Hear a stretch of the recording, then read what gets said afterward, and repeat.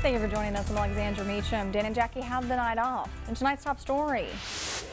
2 people are injured in a fire in Shreveport this afternoon. NBC6's Jade Jackson is live from the scene with more. Jade.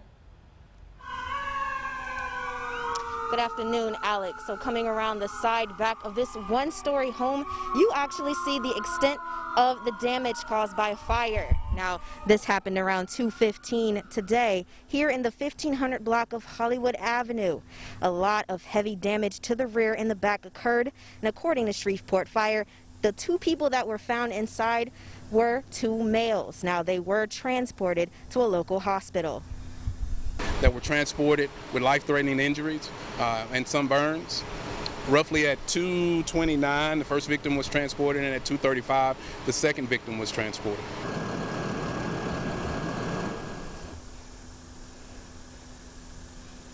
It took 39 firefighters to get the blaze under control. The cause of the fire is still under investigation. Shreveport Fire also said that the home is now unlivable. Reporting live here in Shreveport, Jade Jackson, NBC6 News.